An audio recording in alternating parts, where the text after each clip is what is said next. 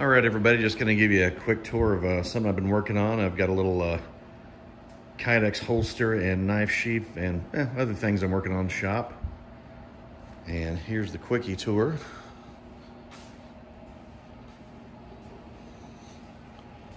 It's kind of most of the things you're gonna need to do all this. You can do it with less, you can do it with more, but this is kind of what I'm in the process of learning. I've recently in the process of adding this vacuum press. When I get finished getting a couple more fittings to do the plumbing, it'll be up and running.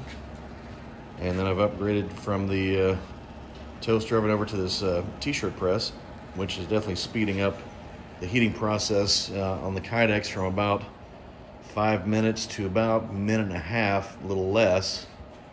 So, you know, not a real big deal while I'm small, but as it grows, you know, the time definitely will add up and just adds a little more capability.